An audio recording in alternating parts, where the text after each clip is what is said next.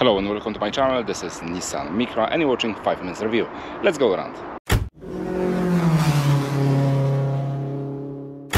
The 5th generation Nissan Micra is a car with a timeless look and style. Despite the 7 years on the market, it still looks like it was the latest generation from 2023. What we will find inside, how much space is waiting for the driver and passengers, and how big the boot is. You will find out about all of this in my review.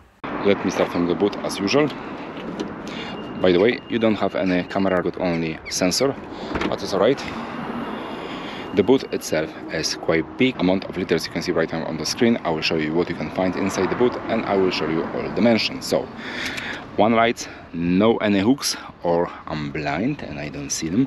Anyway, you've got something like a double floor, which is not very solid, I will say. And also, I hate that. Trust me, I hate that. You don't have spare wheel, but you can just remove that piece of something and just fit your properly spare wheel. Anyway, the boot is high, up to 21 inches, is long, up to 72 centimeters, that means almost 28.5 inches, and the step is high, up to 8 inches, and the boot is wide, up to 100 centimeters, that means a little bit over 39 inches. That's all what you can find inside the boot. Let's go under the bonnet. Under the bonnet, as you can see, you can find the engine, of course, and all details about the other engine you can see right now on the screen. Okay, let's go inside the car. First, take a look at the handle. It's very narrow from this side, but it's quite wide on this side. And a space for my hand, but if someone will have the bigger hand, will be in trouble. Let's open it. So the upper part is made of hard plastic. Here you got something like a leather, which is nice and soft. If that is real leather, that means the car is not for the vegan. You've got pocket on the door for some small items and also for the water. The seat itself are quite nice, nicely designed. The headrest is very comfortable. Also the seats. This part of the seat, of the backrest, is very wide. That's good. You've got something like side support, which is soft. The seat itself is very comfortable. Trust me, it is. Let me jump inside the car. Right, I'm inside the car. The driver's seat now is on the lower position, and this is my point of view, how I see everything. The camera is now on the level, on my eye level, and I'm just a little bit worried about that mirror, but this is something what I always complain.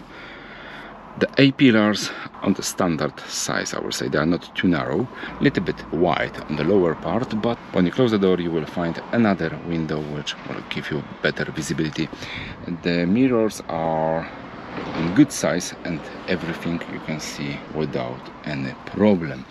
Right, when you look on the back, there is a little bit quite difficult because you don't see much, and especially that the C-pillars are very wide, but of course we got a reverse camera. Look at that. This is the standard resolution, but it's always better to get something like that than nothing. That's your steering wheel, which is nice and pleasant in touch. A little bit hard, but it's alright. Especially that things, I'll never know how to call it. If you know how to call it properly, that part of the steering wheel, let me know in the comment below. Of course, it's multifunctional, so everything what you need to adjust, you can just do it from the steering wheel. Anyway, you got 2 clocks, manual clocks, and some onboard computer between. The whole dash is made of hard plastic. Here you got the Alcantara, that's very nice, I like it. Touch your screen, that's your air conditioning panel. Here another shelf, 12-volt socket, USB, start-stop button, which is here like in the sport car. Your gear stick, joystick, however you wanna call it, handbrake, something like a shelf. 2 cup holders, which actually, look at that, cannot fit small bottle of water, so it's actually just for me, and the passenger can use place in the pocket on the door. Armrest, which is very soft, I will say, but on small size. You can open it and you will find another very small storage. And yeah, so about the space, look at that. I've got plenty of space for my leg from both sides, above my head, there is exactly 5 fingers. 5 fingers is alright, especially that my driver's seat is on the lower position. Okay, let's take a look at the compartment on the front of the passenger, which is quite deep, I will say. It's alright, and if you are interested to buy the car, you can buy the car for with the price of almost £13,500, like that.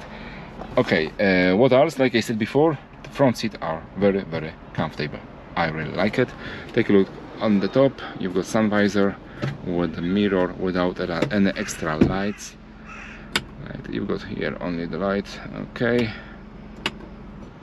standard light, and that's all about the front. And let's go to the back.